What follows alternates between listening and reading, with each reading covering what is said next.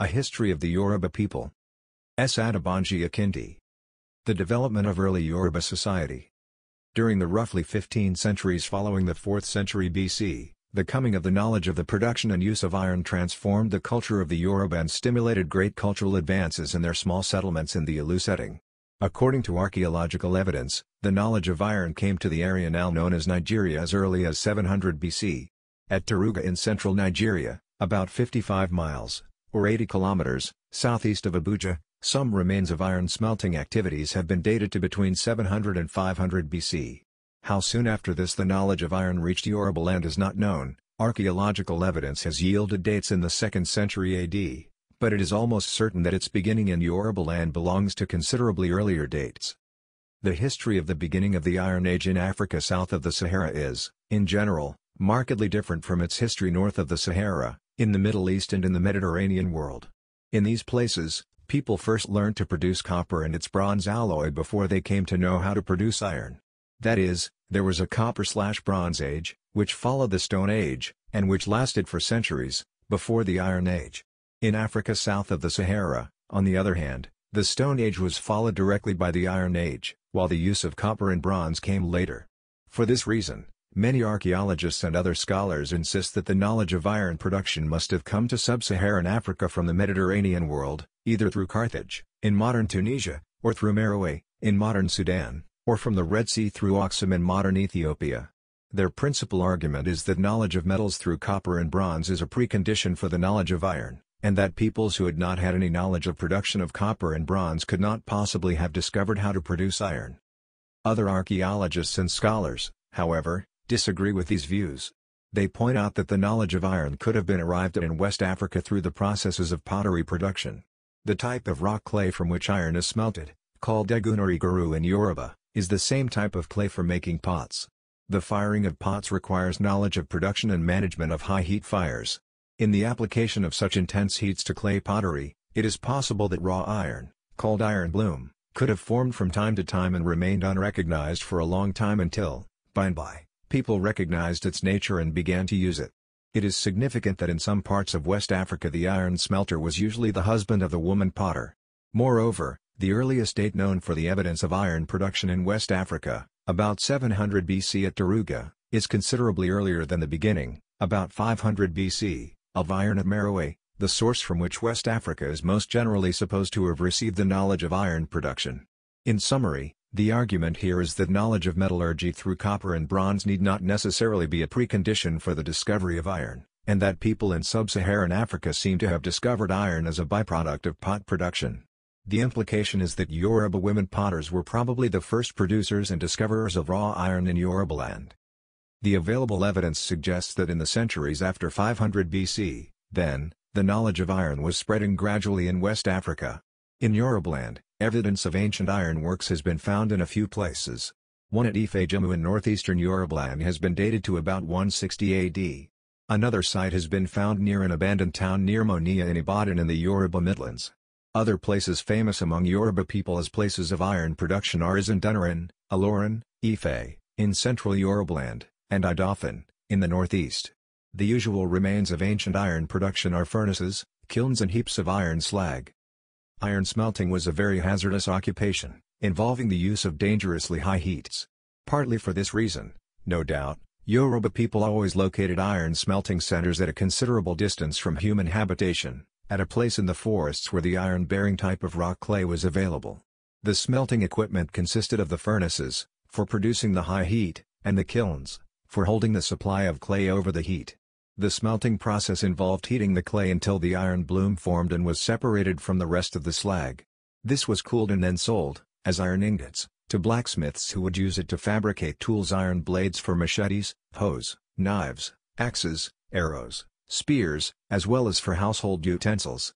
Early Yoruba people consigned iron smelting, and the fabrication and use of iron tools, to the patronage of one of their most senior deities, the god later known as Ogun, who was from earlier times worshipped as patron god of all working folks, probably, in these earlier times, with the name of Alaka-Ie meaning, roughly, owner or wielder of the arms of all working people of the world.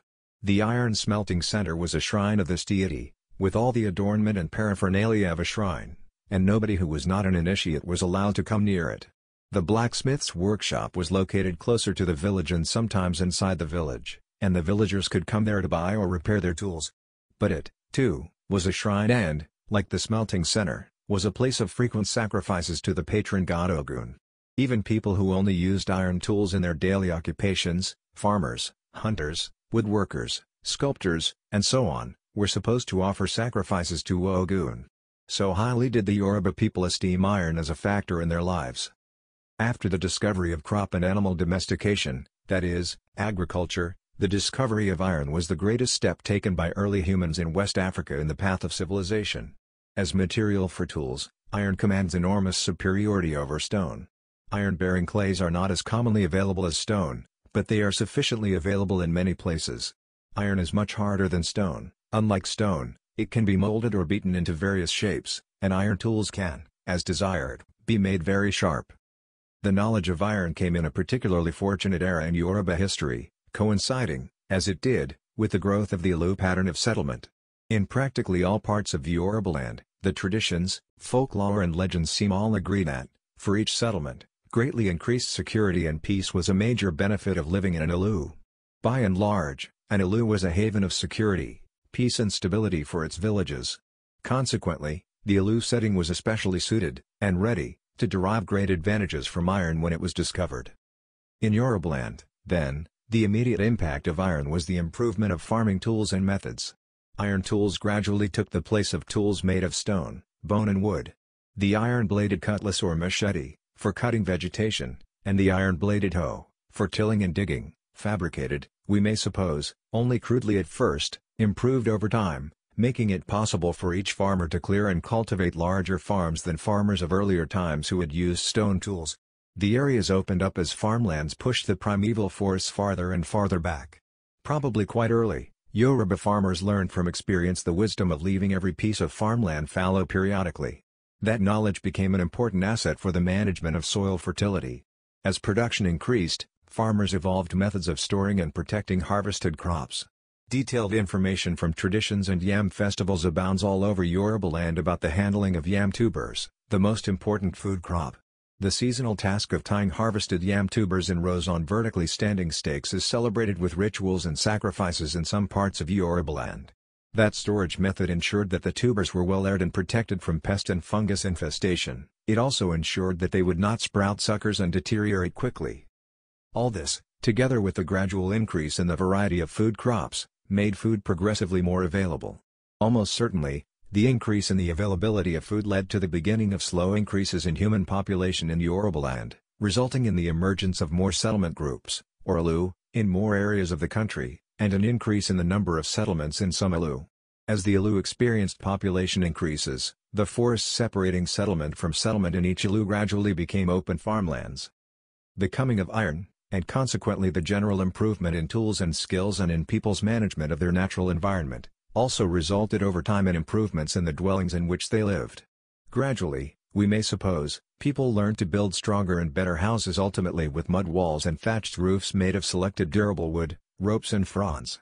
At some high point in this improvement in the building of houses, Yoruba people turned their skills to erecting buildings which kept each extended family group or lineage together under the same roof, a logical outcome of their way of life and their group psychology which had evolved over many centuries. The earliest Agboila, lineage compound, thus came into being, each consisting of many dwelling units in one single building. Each building developed as a number of courtyards, around which the dwelling units were arranged. Traditions, and group behavior that survived into the early 20th century, would seem to indicate that the practice was to add a new courtyard when more living units were needed. It is not known how, in that type of approach, a group decided that an Agboila had reached optimum size and that another one needed to be started.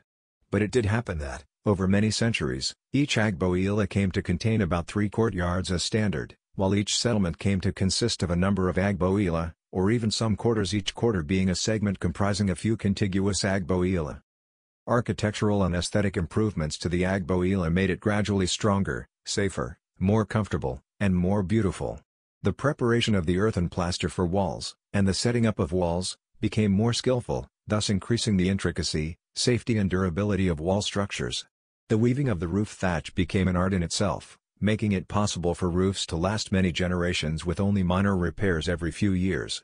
Minor roof repairs were done often, but roof replacements were done at intervals of generations, and each such replacement job was usually taken as an opportunity to improve, and restructure if necessary, the whole agbo-Ile.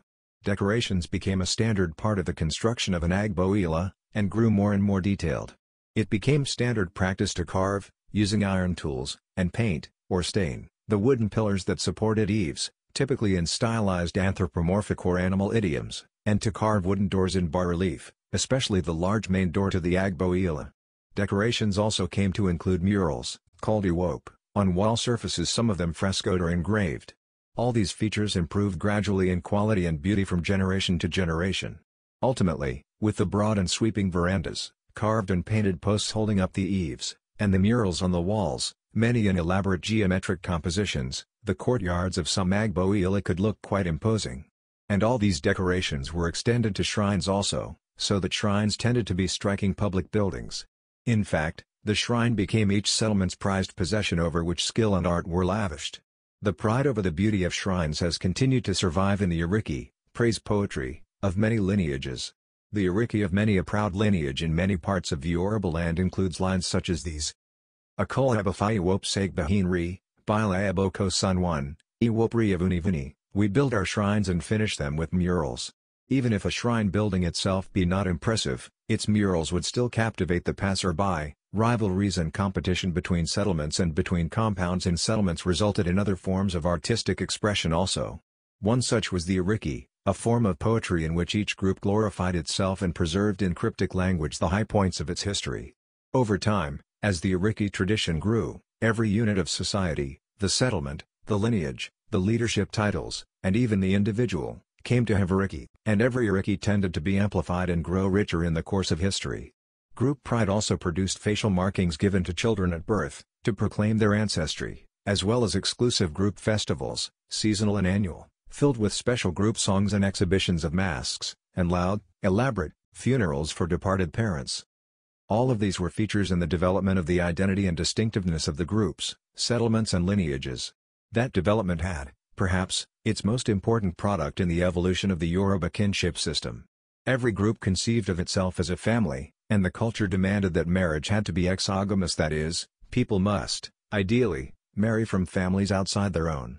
As a result, each lineage contained many women who had been married from other lineages, and many members who were offspring of such women, facts loaded with potential to dilute lineage cohesiveness, identity and loyalty.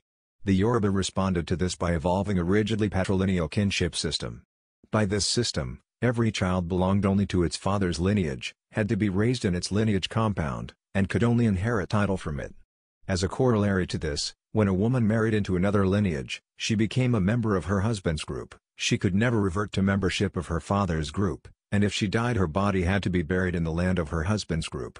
Hence, the Yoruba saying that after parents give their daughter in marriage, the appropriate thing to do is to remove her favorite childhood seat from their home and burn it, be a bomomofoko, a enjo udarini.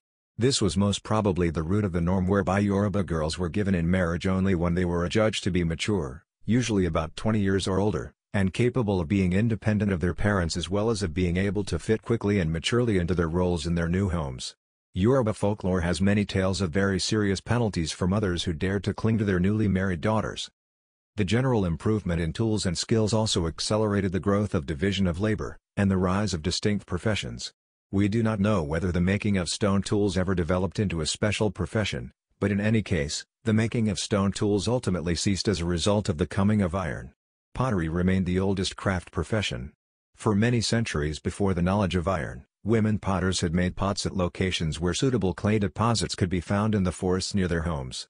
Almost certainly, the potter's possession of iron tools for her work, for instance for cutting the covering vegetation and digging up the clay, increased her production capacity, and may also have improved the quality of her pots. The association or guild of potters was probably the oldest professional guild or association in Yoruba history. Hunting, too, developed into a distinct profession. Although all men continued to be involved in farming the land and doing some hunting, using the greatly improved tools, iron-bladed machetes, knives, arrows, spears, traps, over time some men came to be more employed in hunting than farming, and the group of professional hunters ultimately came into existence. From the folklore and rituals surrounding the profession of hunting, it would seem that hunters were highly regarded from the beginning. Not only did they contribute to the meat supply, they also served society in some other ways.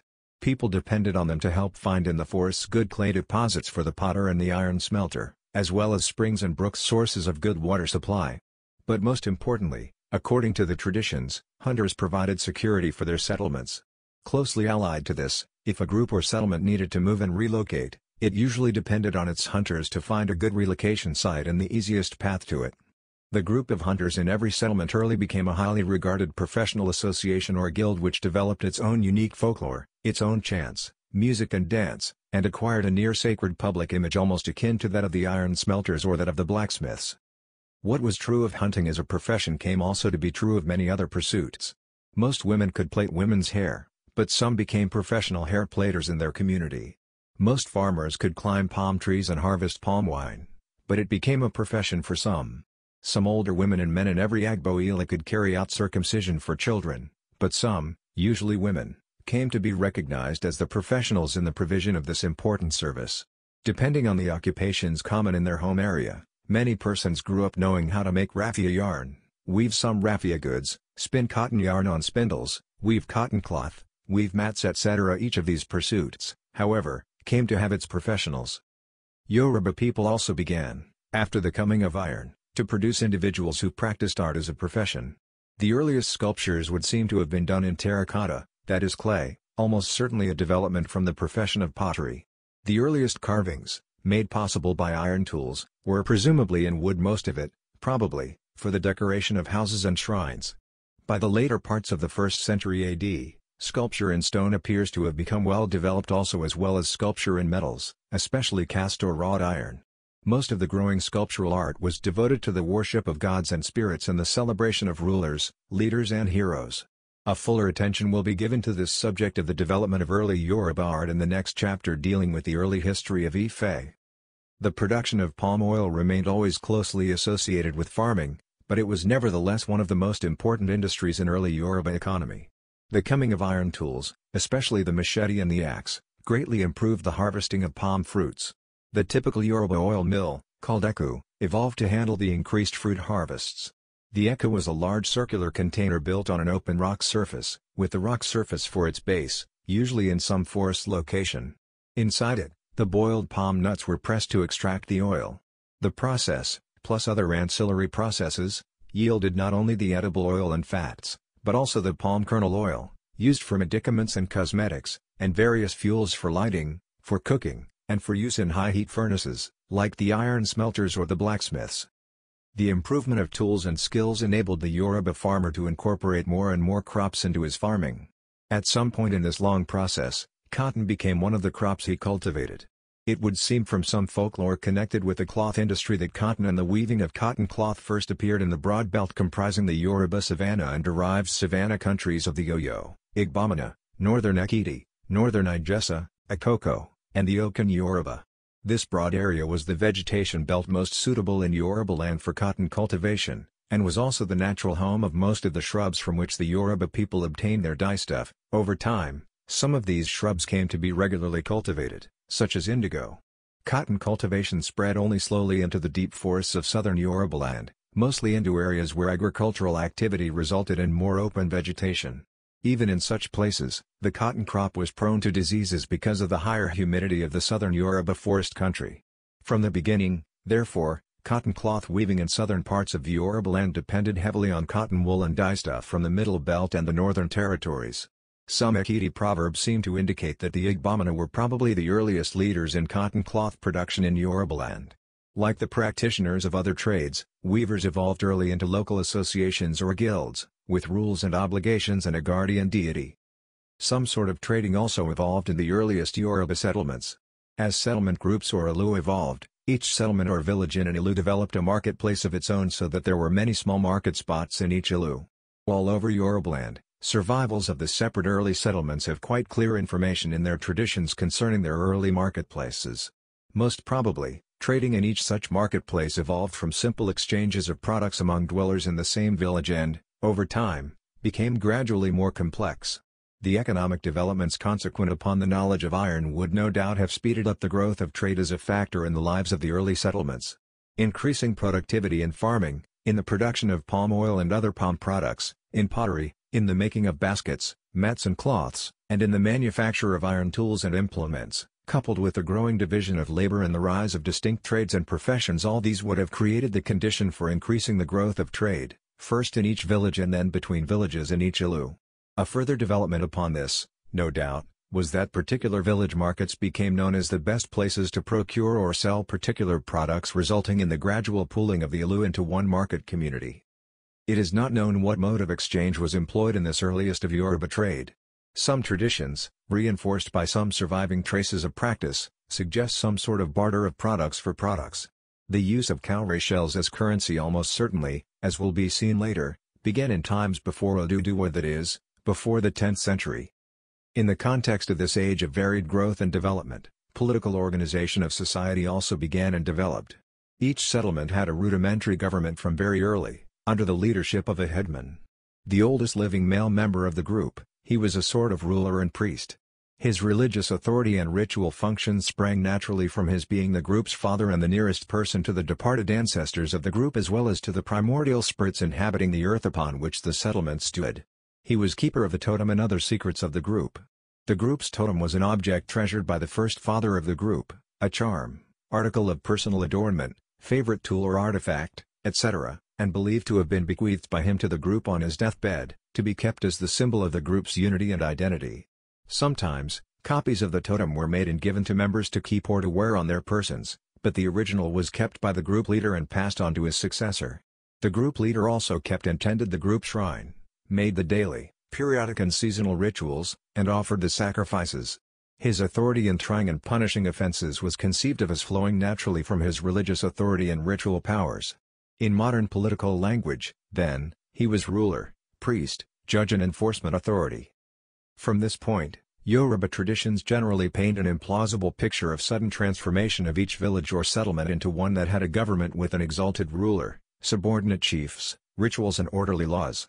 Such phenomenal transformation is made to seem as if it all happened in one generation, such as from father to son, but we are certainly right to assume a development that lasted many centuries and many generations. What most probably happened is that each group, which later became a settlement, started off as one small family whose surviving members kept in close association for generations until they became a lineage, that is, a group of families bound together by belief in common descent from a known ancestor. As the group grew larger, it kept regarding itself as one family, even if other persons joined it from time to time. The original family values of mutual loyalty and support, and individual acceptance of family rules and authority, continued as the group norm. The authority exercised by the father in the foundational family became institutionalized in the leader of the group. The original family demands on interpersonal behavior, and of group duty, became institutionalized into group rules and law. Continued expansion of group size and need slowly generated devolution in the performance of group duties, which then gradually produced institutionalized offices and officers, that is, chiefs and priests, below the level of the group leader, complete ultimately with titles and insignia. The leader's own title had to proclaim that he was father, head, and embodiment of the spirit of the settlement. Hence, in practically every settlement, the leader's title came to include the name of his settlement, as in Ile-Ife, of Ifena, Obagio, of Igio, Alawagban, of Igban, Aro, of Ilaro, and so on.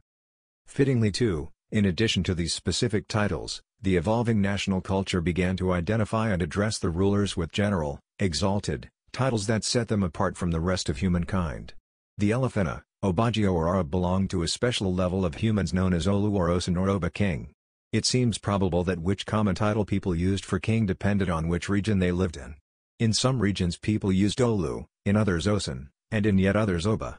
An Akiti tradition has it that in most parts of the Yoruba land people first used Olu or Osun as leader titles. At some very late point in the evolution of these settlements, their leaders began to wear a distinctive skull cap. Since the crowns of Yoruba kings have continued till our times to be regarded as sacred objects, it seems very probable that crowns started off as part of religious and ritual attire. For reasons unknown to us today, the ruler seems to have begun to wear some special cap as part of his religious garb as he performed the rituals and sacrifices at the shrine. Over time, wearing such a cap became a generalized part of his clothing while performing any of his other functions, even though the ruler's skull cap never ceased being regarded as a sacred, religious object. We have very clear descriptions of these earliest Yoruba crowns in the traditions. Moreover, some ancient recesses of some Yoruba palaces are believed to have samples of them. They were simple-looking caps woven from pieces of certain types of raffia yarn at first, and much later from certain types of cotton cloth and yarn, not anything like the elevated dome-shaped or cone-shaped crowns of a later period of Yoruba history. The important consequence of the emergence of many compounds in each settlement is that each compound slowly, over many centuries, took on some life of its own, a latter-day lineage. Each settlement thus became a sort of super-lineage comprising many small lineages. Particular leadership roles in the settlement became domiciled in particular compounds. When the bearer of any such title died, the inhabitants of the compound became responsible to the village for selecting his successor from within their compound. But since the title, and its duties, belonged to the whole settlement and not just the compound, the village must accept the appointee and install him. The system whereby the chiefs gathered in council around the ruler to manage the affairs of the settlement gradually evolved. In each compound, the oldest member was the compound head, vested by practice over time with judicial and other authority in the compound. As earlier indicated also, the farms pushed farther and farther away from the villages, even though the areas immediately outside each village remained the most intensively farmed. Moreover, from each village, paths radiated into the neighboring forests to the sites of the palm oil mill or eku, the pottery, the iron smelter, the brooks and springs, sources of the village's supply of water. From the earliest times, these special forest locations and the farmlands were conceived of as common property of the village. In this way, the Yoruba laid the foundation of the system of land ownership that later became a very significant feature of their culture. Although the oral traditions speak almost entirely of the roles of men in the ancient Yoruba villages, there are nevertheless glimpses of women's roles. The traditions are clear that, from the very beginning, women were the makers of pots, of very important service to their settlements. For reasons not entirely clear to us, women were also the traders from the beginning. It is probable that this was a consequence of an early division of labor whereby the men cleared and prepared the ground and raised the crops, with significant assistance and backup services from the women, and the women harvested most of the crops and offered the surplus for exchange, or sale. When yarn making and cloth weaving came too, they became exclusive industries of the women. The typical Yoruba loom, from early times, was the vertical loom installed over a shallow pit in the house. The other type of loom which also became common in Yoruba land, the horizontal draw loom, a specialty of the men, came much later and it long remained exclusive to northwestern Yoruba land, that is to the Oyo country. The women were, in early times, the greater actors in the spinning, weaving and dyeing processes which, over time, gave Yoruba land its very important cloth industry. But early Yoruba women may have been more active in the political process than the oral traditions would admit. For instance, it is possible that some very early influential position for women is what we have in very many folk tales about a woman with the title of Anisan, represented always as first wife of the Osun, king. Within the palace of the Osun, the Anisan wielded authority second only to that of the Osun himself. This very influential female official always starts off in each folk tale as a glowing embodiment of power and authority, and feminine beauty, and then she is shown as coming to a tragic end on account of her wicked use of her power over the other women of the palace.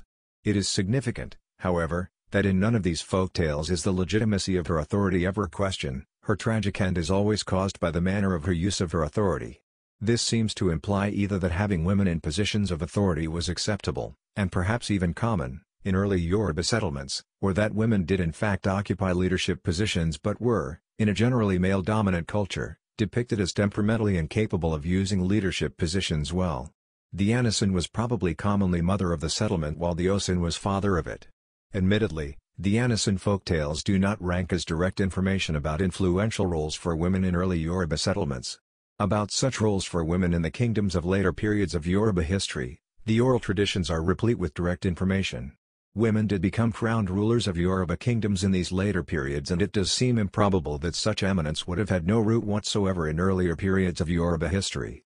Yoruba traditions hold up the development of herbal medicine as one of the triumphs of early Yoruba history. Slowly, over many centuries, the Yoruba people in their villages accumulated solid knowledge of countless herbs and herbal preparations for various sicknesses, as well as considerable knowledge of the nature of many diseases. Professional herbalists called Onisgun emerged, on whom the people of the village depended for the treatment of their sicknesses.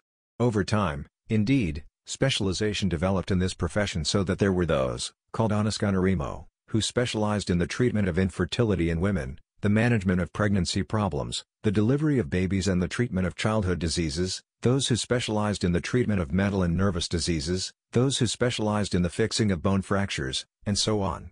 From those early times, the profession gradually set up rules and procedures for the training of those to be admitted to it, 14 years of apprenticeship becoming a sort of general standard.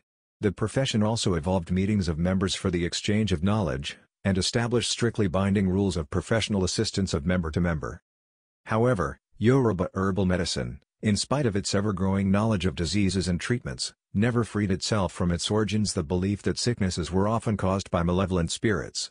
Therefore, even the soundest of herbalists continued to mix with his practice the appeasement of, or combat with, spirits, as well as divinations, sacrifices, rituals, incantations, protective amulets, around neck, waist and wrist, protective magical preparations, of powder or liquid, inserted into parts of the body through lacerations. All these started early and continued through later periods of Yoruba history as part of the herbalist's art. In the context of high rates of infant mortality, the belief early developed that some children, especially of mothers who lost many babies in succession, were not ordinary children but spirits who came to the world as babies only for the purpose of tormenting certain women. Called Abiku, born to die, these special children became the subject of a whole complex of lore, rituals and magical practices, all aimed at either warding them off from the women who were their victims, or forcing them to convert to real, ordinary, children if they were already born. In earliest times also, having twin babies was regarded as a bad omen or a visitation by malevolent spirits. Yoruba people never ceased regarding twin babies as beyond the ordinary, but the attitude to twins gradually softened until, in much later times, twin babies came to be regarded as friendly spirits or bearers of good luck, to be related to with special rituals and celebrations. Belief in witches and witchcraft also became an important feature of Yoruba life, a witch being, according to Yoruba belief and folklore, a man or woman, most often a woman, who consented to hosting in her own person a malignant spirit sworn to causing harm to humans.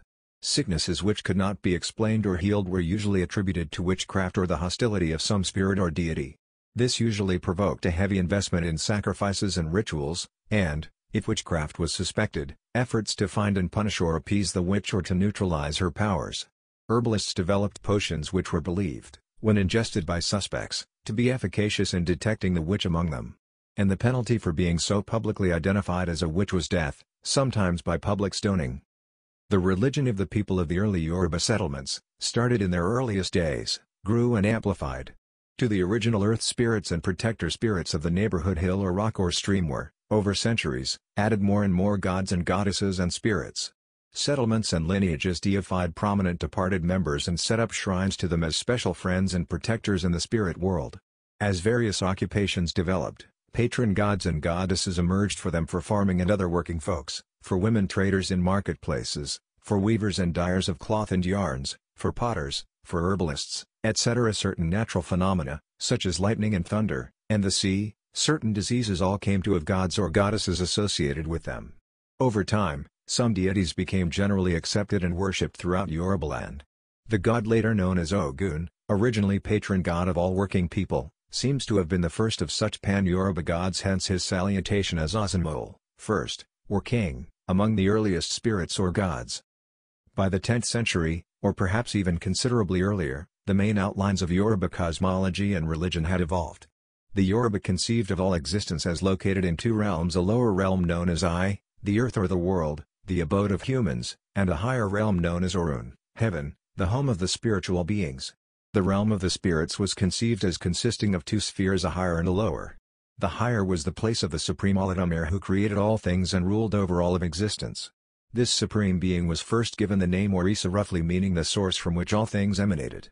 Later, to his name was added Olorun, king of heaven, and Oluwa, king over all. Though some Yoruba groups, especially the southern and eastern peoples like the Ijesa, Ondo, Ikale, Owo and Ekiti, continued to apply the name Orisa to the supreme being, that name generally came to be used for the highest heavenly beings who were said to have been with the supreme being at the time when the supreme being created all things, and whom the supreme being later sent to the lower spiritual sphere where they became the most senior gods. The supreme being's sphere was so far above the human's world that humans could not worship or relate directly with him. Therefore, only in a very few places in Yoruba land did shrines emerge for his worship. Generally, Yoruba people believed that no human could know what sacrifices would be acceptable to Olorun or Oluwa. At some late time, Olarunaoluwa also acquired the name Olodumare, a difficult name that has been variously translated or deciphered. The central word in this name is Aju, which means fullness, or totality. For this reason, Olodumare has been translated by some as the absolute fullness that encompasses all. Oluwalana suggests that its best translation would be the king who holds the scepter, wields authority and has quality which is superlative in worth and, permanent, unchanging and reliable. The second heavenly sphere existed in very close proximity to the world of humans and was the home of all the other gods, collectively known as Imol, and the spirits, all arranged in grades from the highest to the lowest. The highest category consisted of the Orzas, namely, Orzumla, arch-divinity, Ifa, god of wisdom and divination, Ogun, god of working people and of iron, Esu, messenger of the senior gods, and others. Of these, Orzumla came to be regarded as the most senior. He was believed to have assisted Olodumare in the act of creating man. A goddess named Ojudu was regarded as wife of Orzumla and mother of the gods, Ayamaloria Imol. In certain liturgies and localities, the name of this goddess later became confused with the name Oduduwa, the name of an important male personage in later Yoruba history. Oduduwa was later deified, as a male god. Ojudu is still worshipped in some places in Yoruba land as Ojudu, not Oduduwa. Ojuda's shrine and rituals still exist in Adu, in Ekiti, where she is worshipped as mother of all mothers and their little children.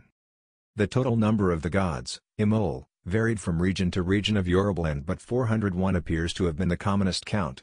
By the 10th century, many of the gods were already pan-Yoruba in acceptance and worship. Such pan-Yoruba gods increased in number in later periods of Yoruba history. Each Imol was concerned with a particular department or pursuit of human life and demanded a particular type of sacrifice and rituals. Below the level of the Imol were countless spirits, each in its own way in frequent contact with human life. Growing from the whole complex of Yoruba beliefs and religion, there emerged the powerful tradition of Yoruba divination, the telling of hidden circumstances and of the future through carefully learned processes. Typically, the Yoruba assigned divination to the province of a god, Ifa, the god of divination. It is clear in the traditions that there were many kinds of divinatory practices and traditions in early Yoruba history, but over a long time they almost all became consigned to the province of Ifa. Some Yoruba traditions indicate a Nupe contribution to the earliest rudiments of the Ifa system in Yorubaland, but the extent of such contribution is uncertain. According to traditions recorded in the late 19th century by Samuel Johnson, there lived in Ife in pre-Oduduwa times a man of Nupe extraction named Setilu or Ogbonirgun, the latter being probably the name given him by his Ife hosts. Ogbonirgun, practicing Ifa divination, lived in some places in eastern Yorubaland, including Adu in Ekiti, and Owo, before he came to settle in Ife, where he acquired considerable influence on account of his Ifa divination, and where he initiated many people into Ifa mysteries and divination. Some apparently older traditions, however, have it that the practice of Ifa divination was introduced to the world by the benevolent act of the god of wisdom, Ifa, himself, through the instrumentality of his 16 children, and that, in its early rudimentary form, it was common among the Yoruba, Nupe, Edo, and Iberiba. The probable conclusion from these traditions and myths would seem to be that Ifa developed slowly from very early times in the context of the cultures of the Yoruba, Nupe, Edo and Iberiba region. Thereafter, Yoruba creativity elevated Ifa divination and mysteries and enriched them with a profound body of folklore, until the whole Ifa system became a sophisticated theme in Yoruba religion and culture, and Ifa became a very important Yoruba god, the god of divination and of hidden knowledge, the mouthpiece of the gods. In the long history of their development of Ifa and of Ifa mysteries, practices, divination and folklore, the Yoruba people gradually evolved a rarefied body of lore, knowledge and wisdom known as Aju Ifa, roughly, the body or fullness of Ifa wisdom. In its final form, Aju Ifa became the longest corpus of poetry in Yoruba folklore, a massive and ever-growing cultic body of wisdom encompassing historical and mythological accounts, exalted precepts, snippets of divine wisdom, life-related instructions, and the profoundest in Yoruba philosophy. It developed, most certainly, from very many generations of the loftiest in Yoruba folk wisdom, and it was meant to be, and was, the special preserve of the select elite known as the Babalawo, father of the secrets, the priests of Ifa. As the exalted profession of the Babalawo developed, the initial schooling of a Babalawo, consisting of intensive, unbroken, instruction in the practice of divination and in spiritual development, and unfaltering memorization of the entire Aju Ifa, was generally supposed to last for 14 years, but in reality his education was a lifelong pursuit. The nature of the Babalawo's life and profession demanded that he should be in regular contact, sharing and collaboration with other Babalawo. In every settlement and in every ilu, an association or guild of Babalawo came into being. Another very important development in Yoruba religion and cosmology was the belief in the afterlife. The Yoruba believed that the dead went on to live in another place of existence, some part of the heavenly realm, from where they could see, interact with, and help humans in this world. For that reason, articles of clothing and of personal adornment, articles of food and of domestic value, were buried with the dead in order to help them settle in their new otherworld homes. The newly dead was believed to be welcomed home by family members who had earlier died. The quality of life that one would have in the afterlife was believed to be determined by the good or evil life that one had lived in one's earthly life and, for this reason, Yoruba society thought of its aged members as typically honest and trustworthy, in preparation for the afterlife. But there were also ways in which the living could assist their dead into a place of status and honor in the afterlife.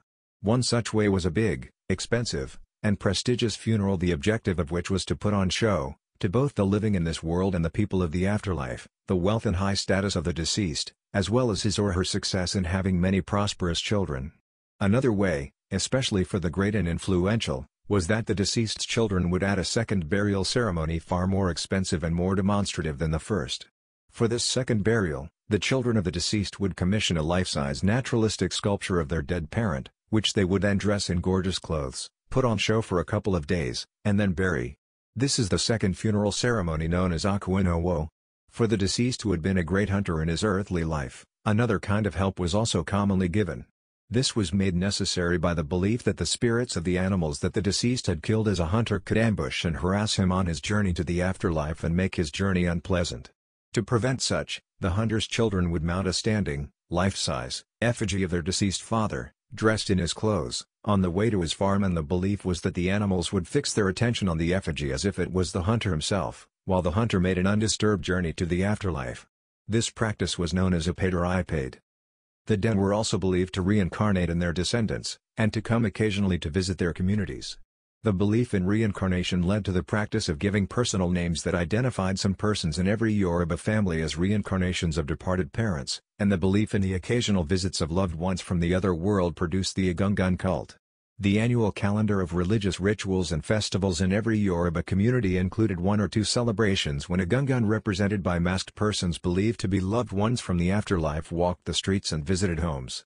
The Egungun came in various types of masks, in combinations of cloth, fronds, varieties of raffia, beautifully carved wooden pieces, decorations with beads, cowrie shells, etc., and for various purposes.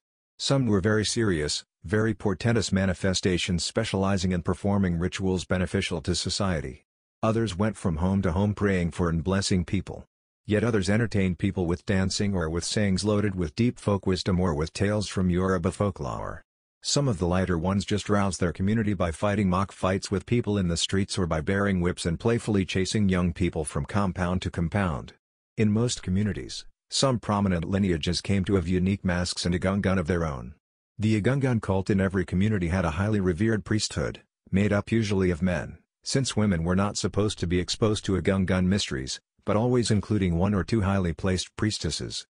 From a complex interplay of Yoruba religion and ritual practices and mysteries, of Yoruba knowledge of herbs, the power of herbs and of herbal preparations, of the mysteries of Ifa and divination, and of witchcraft and the occult, there ultimately evolved a more or less distinct profession whose practitioners came to be known as Adehunts. The Adehunts concerned himself very little, if at all, with herbal medications for health delivery purposes, or with treatment of the sick, or with divination as such. While he would usually know and employ any or all of these skills, his real focus was on the occult employment of herbs and other materials from nature, as well as the use of incantations, curses, charms, and amulets, to enable his clients to accomplish stated social purposes: good purposes such as success and wealth, evil purposes such as hostile occult interference in the lives and affairs of other persons, or power purposes such as protection from certain weapons, or ability to dematerialize, or the ability to engage in out-of-body actions. Usually feared by all the people of his community, the Adehunts, in the full maturity of his art, had as his clients mostly rulers, kings, chiefs, warriors, the powerful, the influential and the ambitious, the practitioners of hazardous occupations such as hunting, and other persons seeking success or wealth, or seeking protection from physical or spiritual harm. There were, altogether, many types of associations, guilds and cults in the early Yoruba settlements. But the most visible associations, to which everyone belonged, were the age-grade associations called Egbe, Atu or Igbamo. Age-grade associations very probably evolved in the earliest days of Yoruba settlements, no doubt in response to the needs of the settlements to provide an appropriate pool of labor for each of the various functions for which the ruler needed to mobilize people. Depending on age, one team could be called upon to keep the open places in the settlement clean, another to keep paths clear of ingrowing bush, another to effect repairs on public houses and shrines, another to give backup services during large rituals and festivals, etc. Over time, the originally informal teams became formalized and institutionalized into age-grade associations. The youngest association in a settlement was constituted about every third year, and was made up of youths about 9 to 12 years of age. The inauguration of the youngest age-grade association became a festival featuring consultations of the Ifa oracle, the ruler's giving of a name to the new association, and the association's election of its officers. Persons so elected held the offices for life, and there were two lines of offices, male and female. Over time, age-grade associations developed meetings, rules and regulations, seasonal and annual festivals, etc. outside one's own family and lineage. The members of one's age-grade association came to be one's closest associates and support in all phases and happenings in one's life. The public duty of an association depended on its age, from the youngest who kept public places clean, to able-bodied youths whose males could be called to military service, all the way up to the most senior citizens who were revered as the very essential pool of wisdom and guidance for their village. In the considerable security of life in the village and the Ilu, then, the Yoruba slowly molded the building blocks of their culture. In the ordering of economic functions, the organization of political life and governance, the molding of the relationship with the world and with the powers of the supernatural, the overall outlining of the worldview, the centuries of Yoruba life in the village and the Ilu laid most of the essential foundations. The primary building block of the village was the Agbo-Ile, the lineage compound. Each constituting a home where many families lived together, all of them believing themselves to be one family. The Agbo-Ile was a wonderfully fertile ground for cultural development, growth and refinement. Almost all the adult male residents lived by farming, supported by their wives and children. A typical day in the Agbo-Ile, we may imagine, dawned with most residents, in their nuclear families, heading out to the farms, leaving behind the very old, the children, the nursing mothers, and those engaged in home-based occupations, like traders, weavers and dyers and, if there were any, herbalists, babalawo, blacksmiths, etc. For much of the day, these homebound folks kept the Agbo-Ile alive and busy with their various pursuits, while the children played various games in the dust in the open courtyards, under the eyes of the aged and the nursing mothers. The farming folks returned in the late afternoon, bringing headloads of farm produce and firewood. In the rest of the evening, each family cooked for supper, the main meal of the day.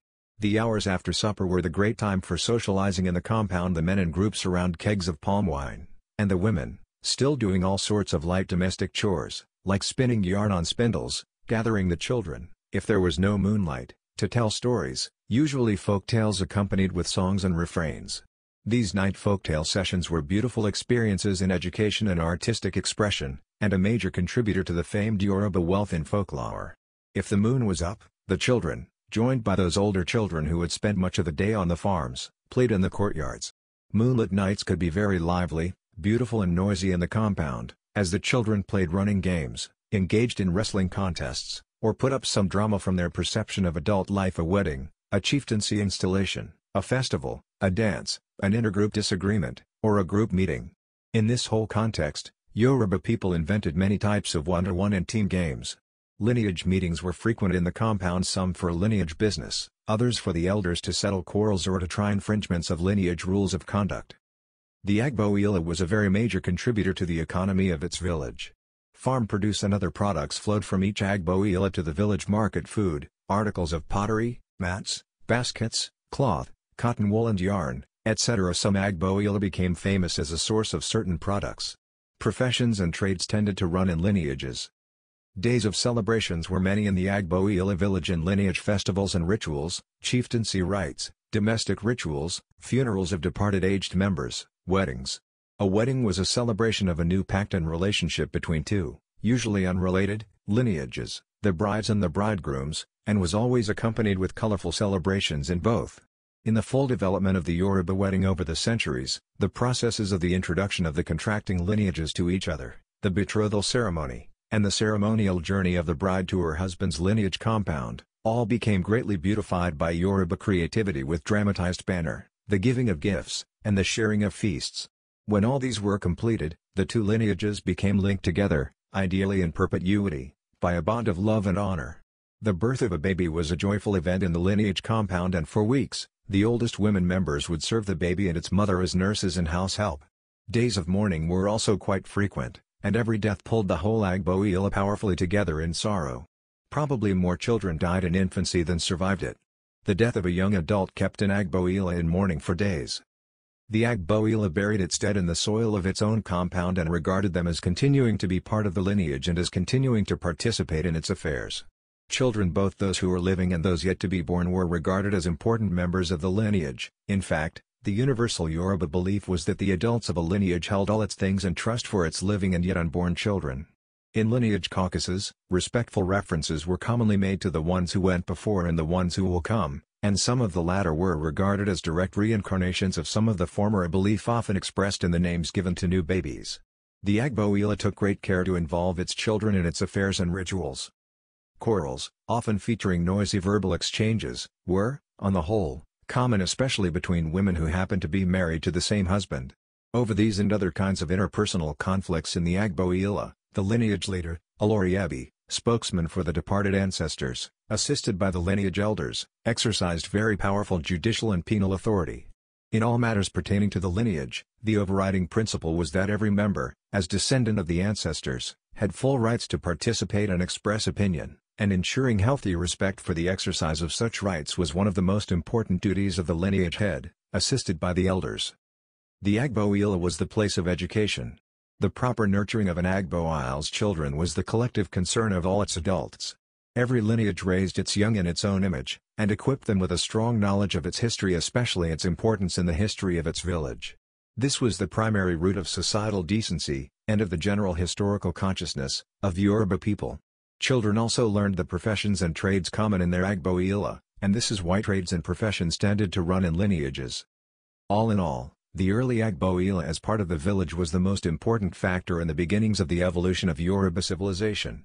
Throughout all the ebb and flow of Yoruba history, even until the 20th century, the Agbo-Ile, with its family group or lineage, was to remain the primary identifier, educator and maker of the Yoruba person. There seem to have been considerable contacts between various regions and localities of Yoruba land in times often referred to as before Oduduwa. Hunters are generally credited in the traditions as the pioneers who first opened up tracks in the primordial forests of Yoruba land, and as guides of early groups to good sites for the earliest settlements. From an analysis of these traditions, Saburi Biobaku writes, "A bold hunter usually led the way, and when a suitable site was struck, he founded a town." By the 9th or 10th century, however, Yoruba land had clearly long passed the era of initial pathfinders. Many centuries of ever-lengthening paths from settlement area to settlement area would seem to have by then linked up Yoruba land quite copiously, and fairly well-defined corridors of traffic were known to wayfarers, almost all of whom were herbalists, diviners and traders.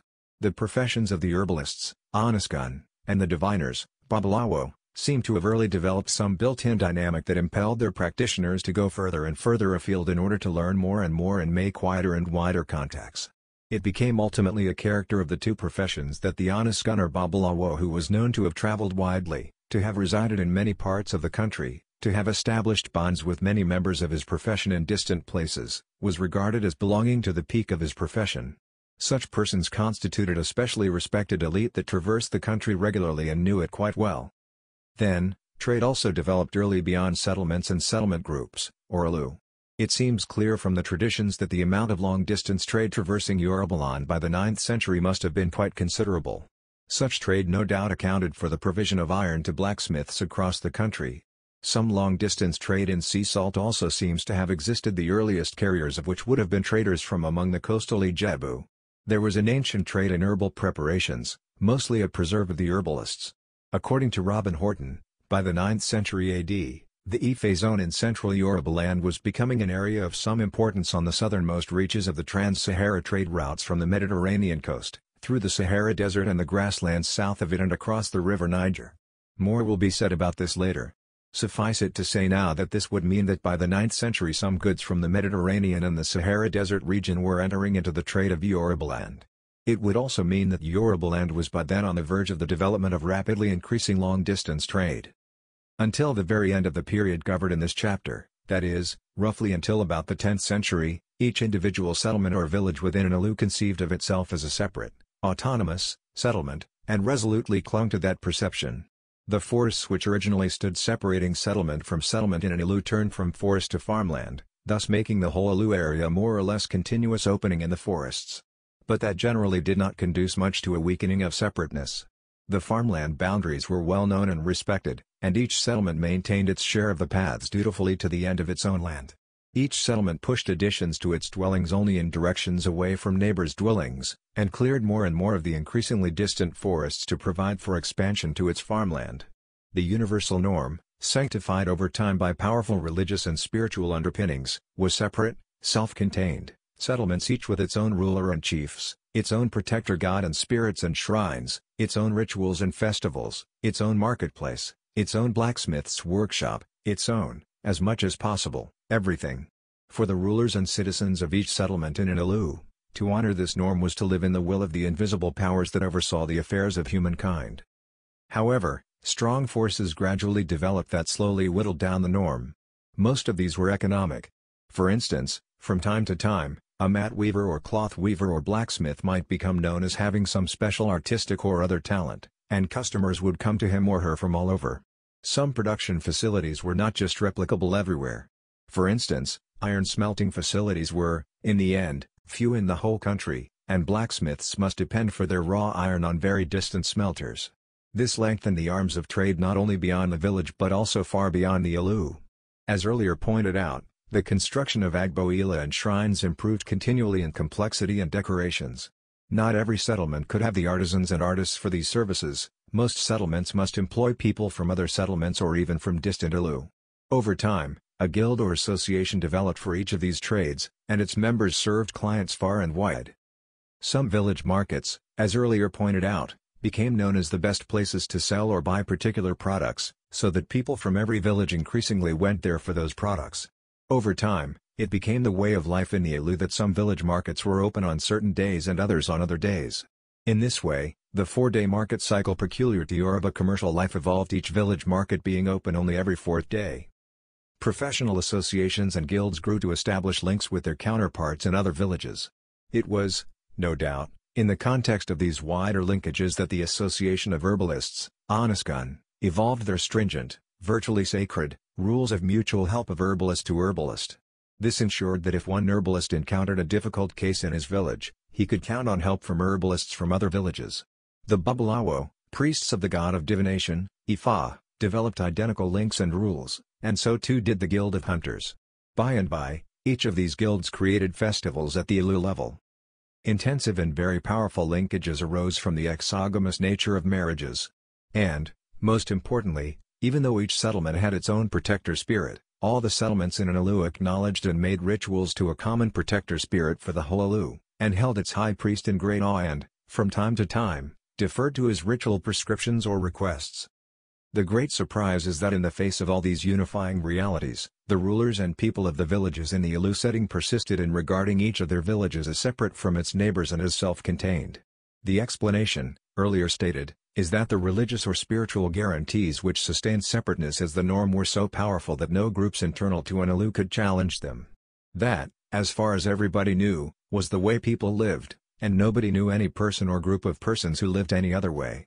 All of the linkages among the villages in the Ilu were looked upon, not as negating the separateness of each settlement, but as necessary support for it. The individual settlement was home, beyond that was the outside world. The rules of inheritance and succession fitted perfectly into, and reinforced, such a world view. But the forces of change continued slowly to increase in impact. Ultimately, by about the 10th century AD, the Yoruba world was ready for major steps forward. As it happened, the first of those steps were taken at Ife in the heart of Yorubaland. The great importance of Ife in Yoruba history, therefore, is that it was the first Yoruba village group or Ilu to step out beyond the encrusted framework of many centuries into the bright lights of a higher political culture. The chapter that follows will tell that story of Ife.